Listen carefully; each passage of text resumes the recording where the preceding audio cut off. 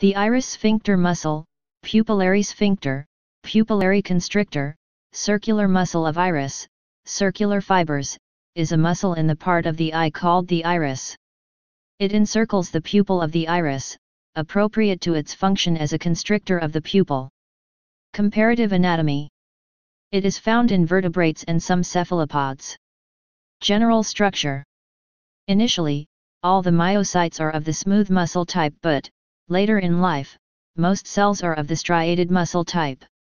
Its dimensions are about 0.75 mm wide by 0.15 mm thick. Mode of action. In humans, it functions to constrict the pupil in bright light, pupillary light reflex, or during accommodation. In lower animals, the muscle cells themselves are photosensitive, causing iris action without brain input.